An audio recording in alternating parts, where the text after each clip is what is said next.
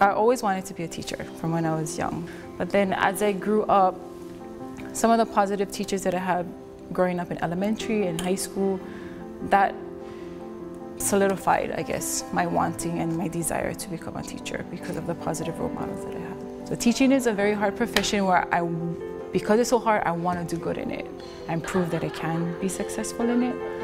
But more so in the language, especially because we live in Hawaii, and it's important for our students and everybody here who lives here to know the language, you know, and to know the culture and where we come from, not just to come here.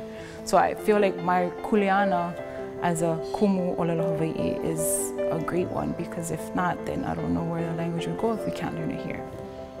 My name is Awapuhi and I am a Hawaiian language instructor at Hilo High School.